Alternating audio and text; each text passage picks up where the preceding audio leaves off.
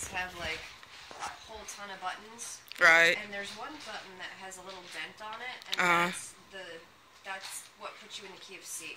And so when you're playing, you can't see what you're doing, but you feel that button that has a dent on it, and that's how you know it's C. So you've got keys over here, and you're playing, and you press down that button, and it changes what key you're in. That's interesting. So, yeah. So what kind of music do you like? Pretty much everything except opera and people who scream. I like to be sung to, not screamed at. Right.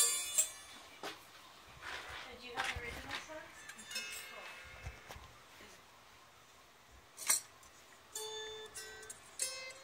Okay, well I'm going to continue doing last minute little things. And just please feel free to just relax and be comfortable, and more people will soon start arriving.